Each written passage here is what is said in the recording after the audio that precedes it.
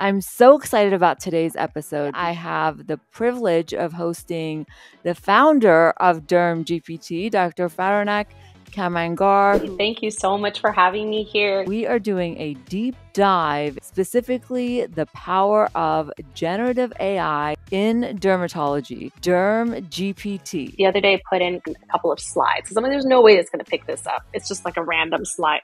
And it did. It was like, this is a skin biopsy. It's likely a tumor. It was a basal cell. That's pretty good for a computer to pick up.